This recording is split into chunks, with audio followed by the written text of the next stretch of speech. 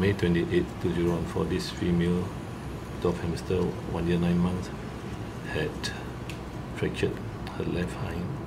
The tibia and fibula were fractured at the distal end as the leg was caught in the wire of the cage.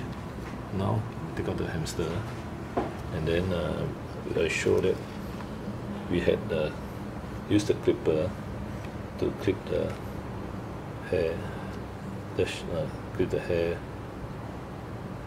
away from the area for surgery on the lateral side and the other side as well, the medial side. I show the medial side. I just use a finger to show that you need to clip away the hairs before you amputate. Now the fracture is at this. You can see that this part is fractured, the redness here, and the hamster couldn't put on weight on this. It only can put weight on this normal foot.